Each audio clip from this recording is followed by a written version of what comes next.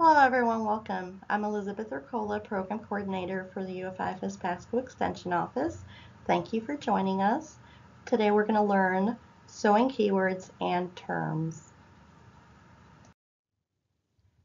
So for this presentation, we're going to be discussing and learning about objectives, importance of terms, purchasing, and soliciting donations. The terms we're going to learn about are needle, thread, thimble, fabric, shears, yard, pin, hem and hemming, press and iron, and stitch. So, importance of terms. Sewing is a multifaceted trade that provides an array of options, opportunities, and therapy. If you're going to learn how to sew, and sewing is something that you've always wanted to try, it provides an array of options.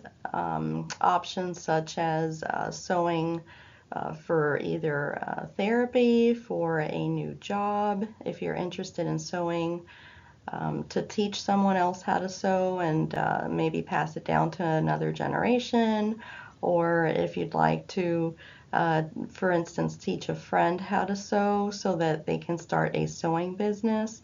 Many folks will sell items such as doilies or pillowcases, which are very easy to do projects, and folks can eventually launch a business and sell these items either online or at a store. And there's many opportunities within sewing, and it's also therapeutic in a certain sense. It tends to help folks decompress a bit when maybe you had a long day and you just want to unwind. You can take to your sewing kit or your sewing machine and just start sewing, and it's really relaxing. Also, the knowledge of sewing terms is beneficial, especially when purchasing and or soliciting donated sewing supplies. So if you are going to purchase sewing supplies such as a needle, thread, it's important to know what you're looking for, either if you're ordering online or purchasing at a store, or if you're writing an email or a letter or reaching out to someone and you're interested in soliciting donated sewing supplies.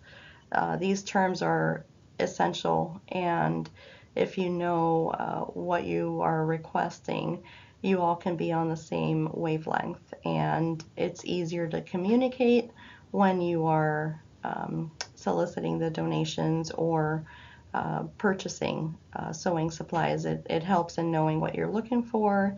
If you're looking for an iron, knowing what an iron looks like and the term for it, it really facilitates the purchase or the donated item request. Purchasing and soliciting donated sewing supplies. When making purchases or soliciting donated sewing supplies in person, online, or over the phone, sewing terms will serve as a language in itself, and it easily identifies your needs, your requests, and purpose.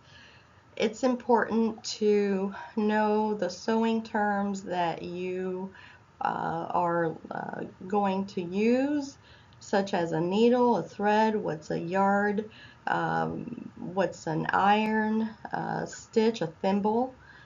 Thimbles are very essential, for instance, when you are sewing.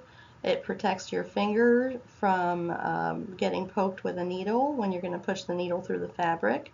We always want to be safe, and a needle can harm you, so you want to always be safe when using a needle. And if you're a child, always make sure that you have an adult supervising you. And thimble is essential for anyone that's sewing by hand, and it really protects your finger from getting poked with a needle when you're pushing the needle through the fabric. The sewing terms are so important. So if we're having a conversation with someone at a store or online, knowing what each term represents is essential and will eventually save you a lot of time. And so it easily identifies your needs and your request and your purpose.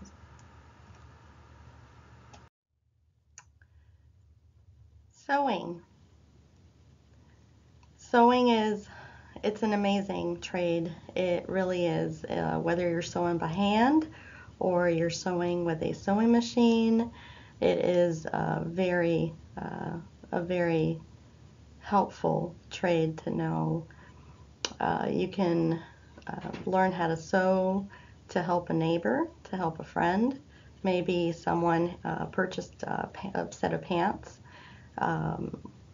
that maybe are too long, and you'd like to help them hem their pants or hem a skirt. And so you can help them by sewing and hemming their pants. A needle here up on top on the left is what we typically use to sew, and there is the thread when you thread the needle, what it looks like, and it goes through the loophole on the top of the needle, and so the thread is down below it, and the thread comes in many different types. All-purpose thread is mainly what you would like to get started with if you're learning how to sew. And you can purchase one that's all-purpose or one that's polyester. You can purchase one that's maybe reinforced. Sometimes you'll have a reinforced type of thread. I once had to sew an instrument cover for a boat, and so I went into the store, let them know, the store associate, what I was looking for and what my project was, and it really helped in finding or locating the thread that was a good fit for the instrument cover that I was sewing.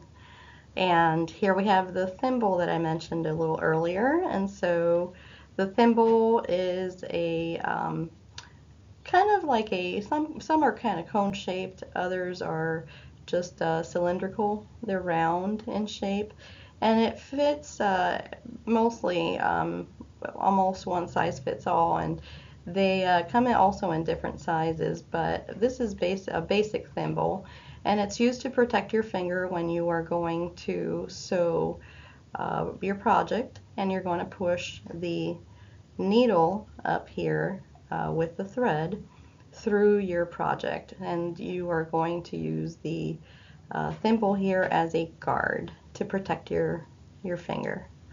And so fabric up here on the right, we have all the different types of fabric, and fabric it comes in an array of types and prints and patterns, and you have some that are made from silk, others that are made from wool. We've had seen up here, we could see fabric that is plaid, some are floral patterns.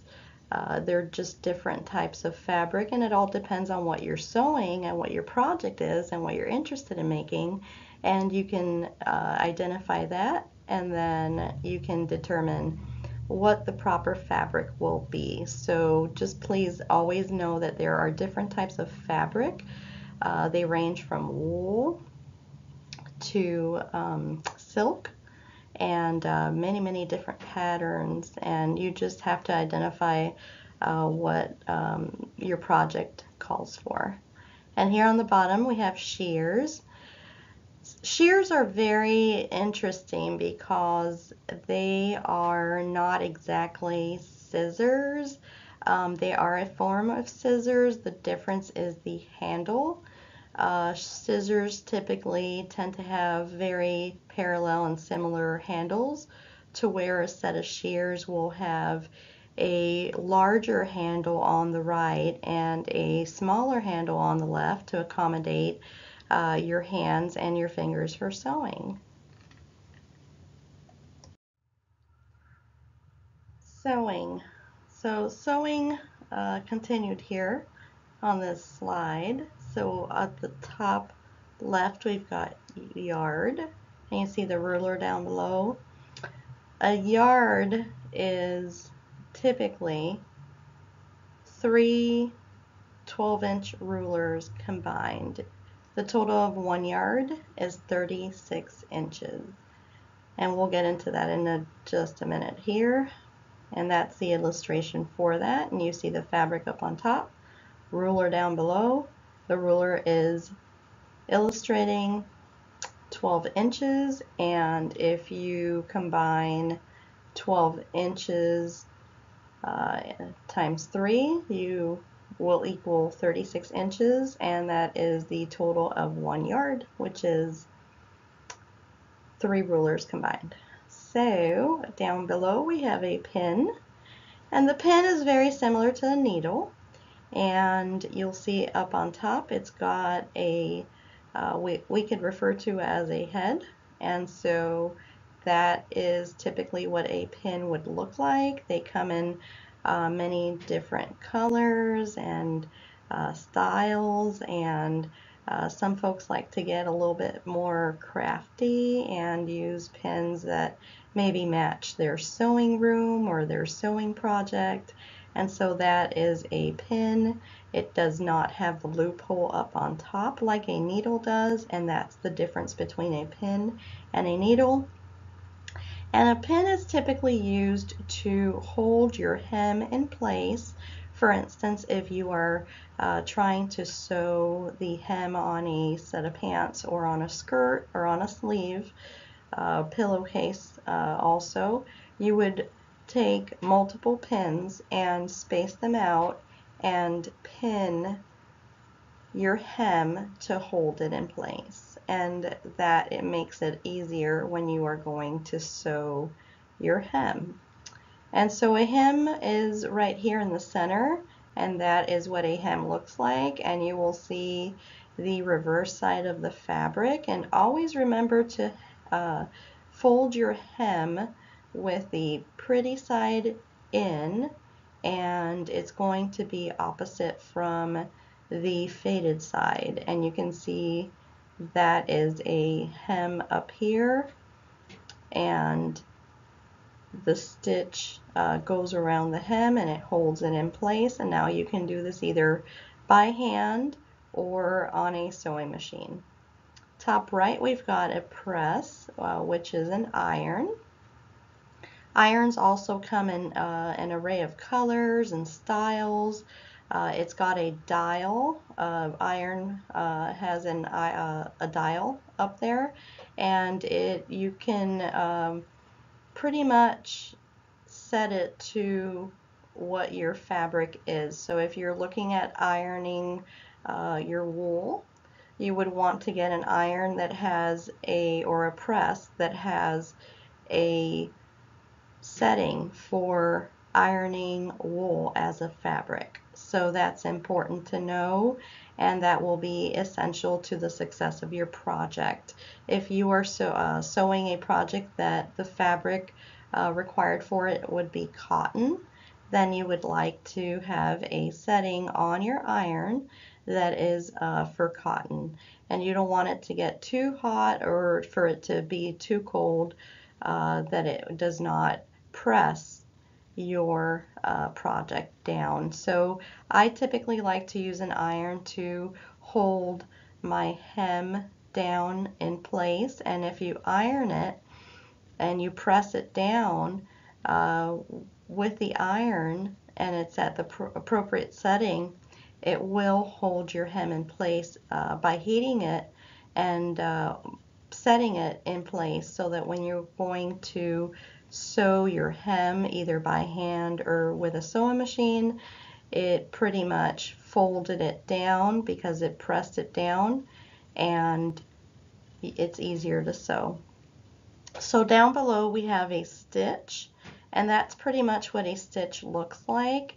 And you would have different stitches. You can do a stitch that's a zigzag by hand. You can do it on a sewing machine. You just have to have, if it's on the sewing machine, the setting according to the sewing machine. And it has typically a dial with a diagram on the sewing machine. Now, if you're going to stitch by hand, you can thread the needle is the first step. The second step will be to hold your hem in place, either with a pin that we have here to the left that we earlier discussed, or with an iron up on top, and you can press it down and heat up your project so that you can hold your hem there in place. So pretty much this is what a stitch looks like, and you would thread the needle through the fabric and you would stitch it, and we will get into that at a later in a later video. And so that's pretty much what it looks like when you're going to stitch, and it's important to know how to stitch and what it looks like and which one is the appropriate one for your project. And these terms here are essential to sewing. If you have any questions, please always know that you could reach out to me, and I will provide you with my contact information later on in this presentation. All right, folks, so sewing terms and tips. Trimming the thread before threading the needle will make it easier to thread the needle, and it'll save time. So if you trim your thread, it makes the tip of the thread a little bit more sharp, if you will, and it removes any frayed thread, because sometimes the tip of a thread can become a bit frayed, and so it makes it more difficult if it's frayed to thread your needle. So by frayed I mean that it might have a few fibers on the tip that make it difficult to thread the thread through the needle loop. So if you trim the thread before you thread the needle, it makes it easier, and it will save you a ton of time because it'll make it a little bit easier to put the thread through the needle loop. So purchase an all-purpose thread. It will simplify the process and match most projects. And we talked about that a little earlier, and that is an all-purpose thread. It typically helps because it won't be too difficult to thread through your fabric, because some threads tend to be a little bit thicker than others. Like I mentioned earlier, I had to sew an instrument cover once for a boat, and so the thread had to be a bit thicker, and it made it more durable and resistant to the rain and to the weather out there where it was exposed to. But it's important to have an appropriate thread, and with an all-purpose thread, you can't go wrong. It can be essential to almost to all projects is an all-purpose thread, and it does simplify the process, and it does match most projects. Use a thimble to push the needle through the fabric of your sewing project. It does provide protection, and we talked about that in depth a little earlier in this presentation. And it does protect your finger when you're pushing the needle through the fabric and while you're sewing by hand. Fabric comes in all styles, patterns, prints, and types, and it does. And we talked about that a little earlier when we discussed the fabric. And it is important to know what type of print you're looking for, what type of pattern you're looking for. Sometimes we might be looking for a certain type of print pattern or style or type of fabric for a specific project, Let's say that we're looking for maybe a fabric to sew a pillowcase.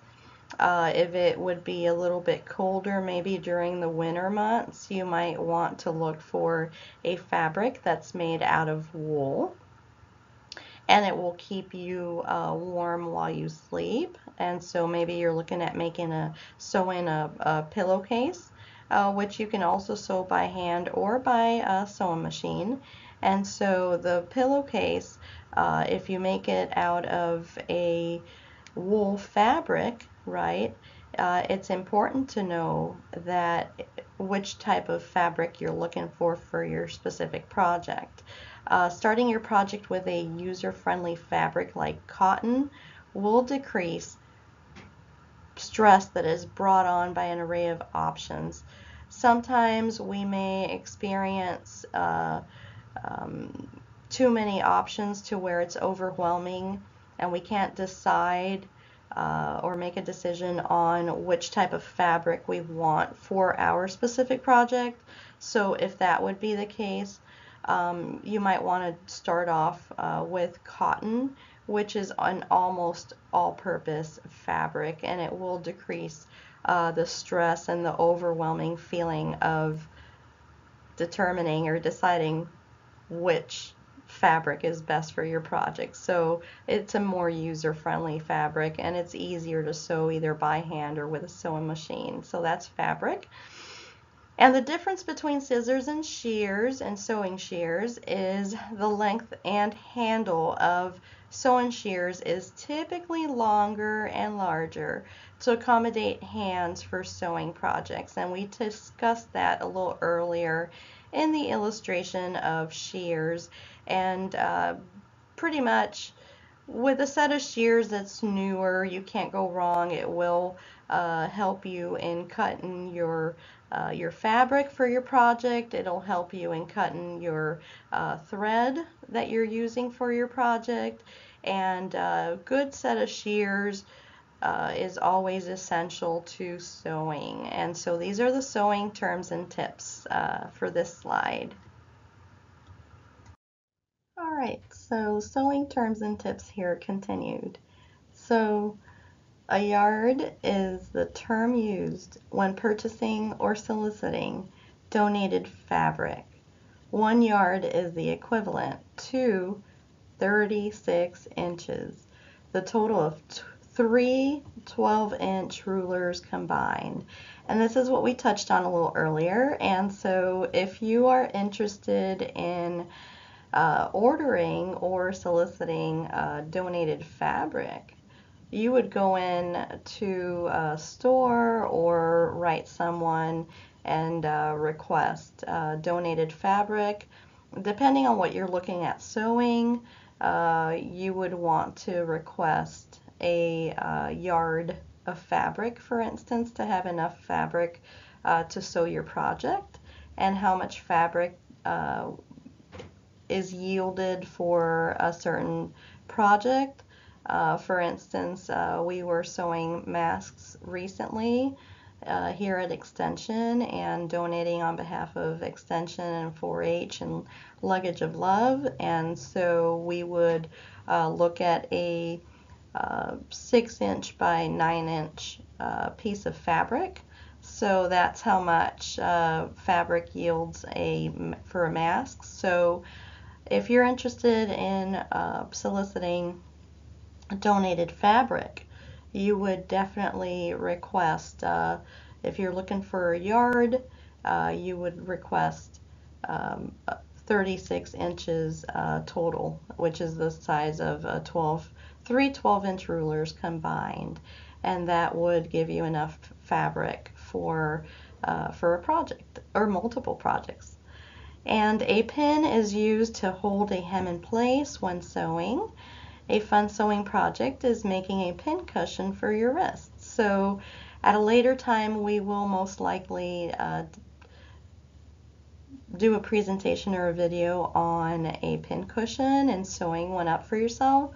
So a pin cushion is pretty much a piece of fabric over a little bit of cotton. You can even use, it has to be the appropriate cotton type for a pincushion, because once that your pincushion is in place and it's established and you sewed it, you want to be able to put your pins in that pincushion so that it will hold your pincushions safely and no one will be poked by a pin because it's sitting in a pincushion. So we'll talk about that in a later video. Maybe we do a sewing project on making or sewing your own pincushion, either by hand or with a sewing machine. And so that's pretty much what a pin is. It's to hold your hem in place, and we discussed that a little earlier in the illustration. So an iron, a press. So it can be helpful when sewing a hem by pressing down the hem with the iron, and the hemming process will be easier. So we have this highlighted here. So hem in this statement is a noun. So we are talking about sewing a hem. And now when we're talking about hemming, right, it's a verb because it's an action. So when you are hemming something, you're folding down the fabric and you're pressing it with an iron, which is typically hot. And remember, we discussed earlier, the dial or the setting on an iron must be the appropriate setting for that type of fabric that you are trying to iron or press or hem down. And so that is an iron, and it's very hot typically, so always be careful. And if you're child and require supervision, always have an adult helping you if you're pressing with an iron. And an iron press, which we just discussed, is a pressing device that heats up at different temperatures that can be adjusted to a suitable temperature for the project's fabric. So I can't stress it enough. Please be very, very cautious with an iron and or a press. And when you are using an iron for your project, make sure that the setting on the iron corresponds to and with your project fabric. It's important because if you have a lighter fabric, for instance, that's something like cotton that we discussed earlier, and you are ironing wool, you have the setting set to iron wool, it might be a bit too hot for the cotton, and it can damage your project. So always make sure to have the appropriate setting on that iron when you're pressing. And the word stitch is both a noun and a verb. In noun terms, we would say the stitch on the fabric looks neat.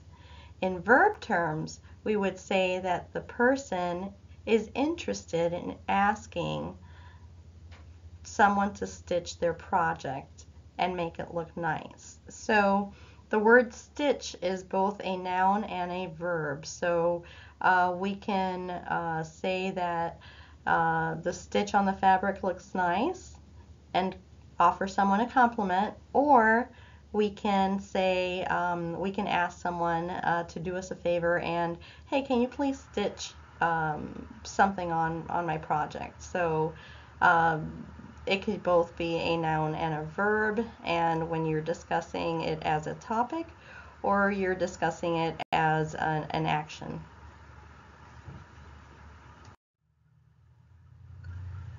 So this concludes our presentation on sewing tips and terms and objectives. We've discussed many terms used in sewing, which are the sewing basic terms, and those will hopefully be beneficial when purchasing or soliciting donated sewing supplies.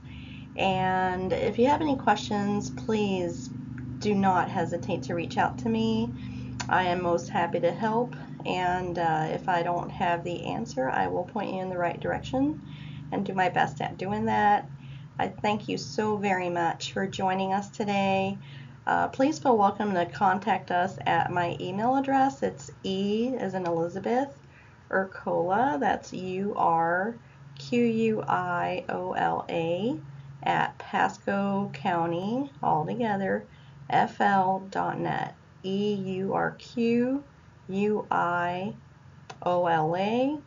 at Pasco County, FL.net for information on sewing keywords, tips, and terms. And always remember to, if you're a child, to have an adult supervise you when sewing, either by hand or with a sewing machine.